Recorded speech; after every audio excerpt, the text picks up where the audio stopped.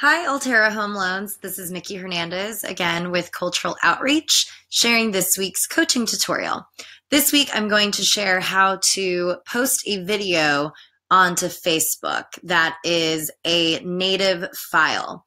So it's one way to share a link from YouTube where you copy and paste the link onto Facebook and everyone can see it. But another way that you can post video is by sharing a file that you have either downloaded or that you have personally recorded and saved onto your computer. So I'm going to practice using one of the past tutorials that I've done. So first you're going to go onto your Facebook business page. And then for status, your status update normally pops up like this. I'm going to click Photo Video and then Upload Photos Video. So I'm going to scroll down to a video file that I've saved. So the video file needs to be an MP4. This is something that you've either downloaded or that you have shot maybe on your iPhone and you've transferred it over to your computer and saved it.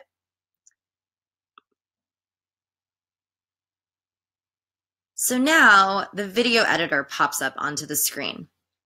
So I'm going to add a title to my video. So email tutorial. I'm going to describe my video, learn how to use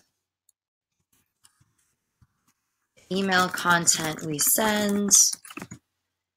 And then it gets a little fun where you can start to add little unique features to your video. So you can tag people in your post. Say if you are posting an interview that you did with a recent customer, you could tag them in that video. You can add what you're doing or how you're feeling, feeling excited, feeling proud. You can check into a location. So this is great for geo-tagging. So you can check in at your office or maybe, in the neighborhood where the person recently closed on a home. Tagging a product is not relevant. And then you can add a messenger button. So say if you are sharing an interview and you want to add a button where people can reply in Messenger, it automatically is going to pop up. But if you're like, I don't really want people to have that option, just untag it. I think it's kind of a great way to increase engagement with people. And you can even add a comment, direct message me if you have any questions or if you want to learn how this can be, the journey for you. That's just another nice little option to add there. Then I can add tags. This will help people discover my video. So for me, I would probably tag this as tutorial.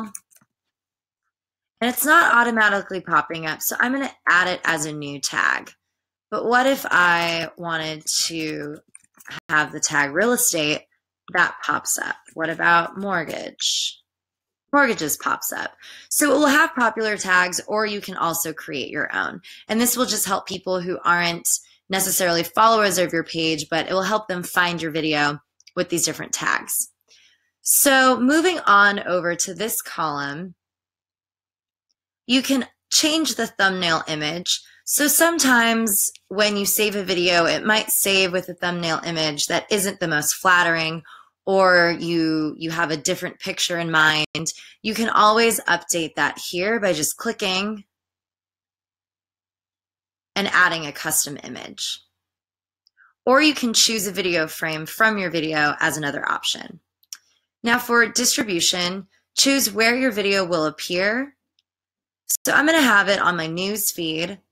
I'm going to allow embedding, cross-posting. This is a great way if you want to also post it onto your company page. I would click Choose Pages. It would go to my settings. And then I would be able to add a page. So say for me, I want to post it on Cultural Outreach's page. I would click that. And then I would request the cross-posting relationship. And then I would click Next. And then my company page would get a notification and would be able to approve that. So that's also another option that you can get your video out not only on your business page, but also on your company's page. So going back over here, these are just some other options. You can, turn off reactions or comments if you want.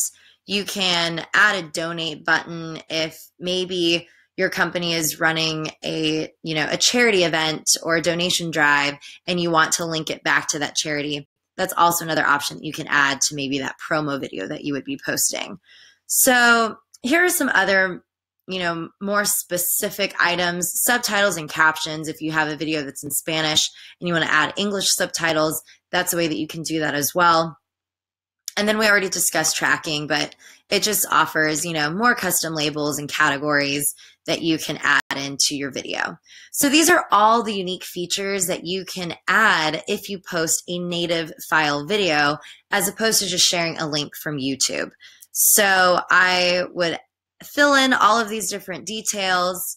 I could save it as a draft if I want to post it for later, or I could publish it now or schedule it for a later date. All right. And that is how you can use the Video Manager on Facebook to post a unique video. Happy posting.